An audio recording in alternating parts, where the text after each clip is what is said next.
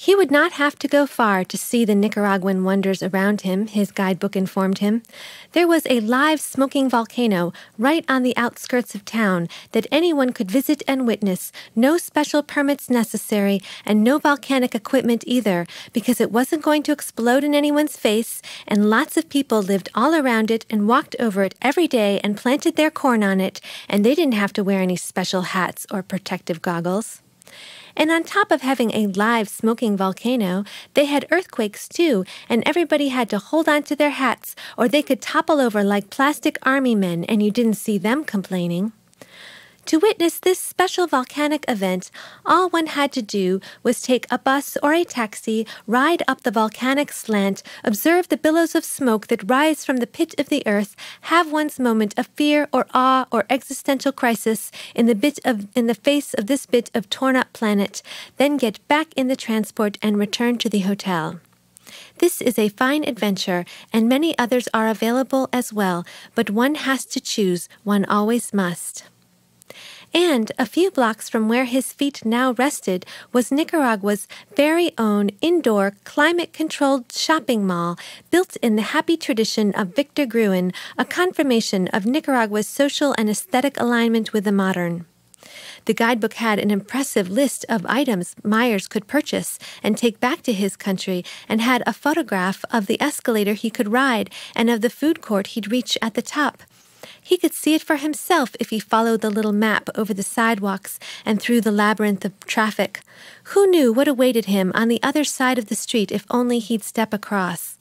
And there's no sense in acting like a snob about it, acting like you're going to come all the way here and not want to shop, no sense in that, because everyone knows that everyone wants to shop, no matter who you are or where you're from.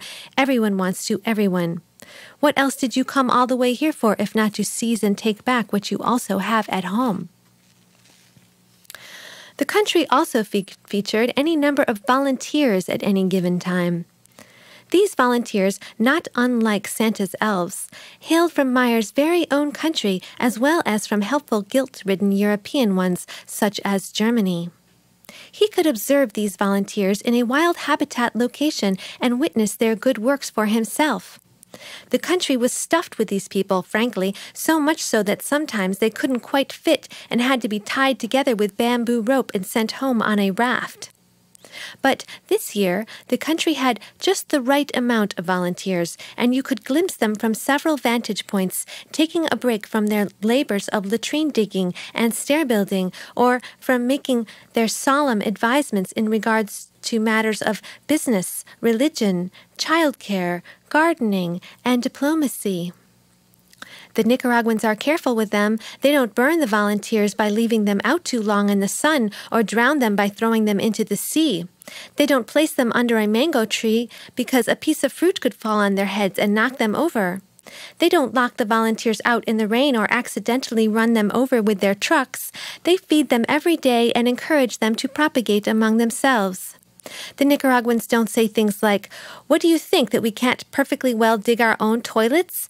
Get out of the way, would you? Go build your stairs over there where no one will trip on them, for Pete's sake." They never say that, because it's not easy out there for the volunteers with only their little sewing machines and toy shovels to work with. Besides, it's nice to have them around. It's a lot better than getting exploded by 100-pound bombs. It's a lot better than getting smeared into vapors in the air.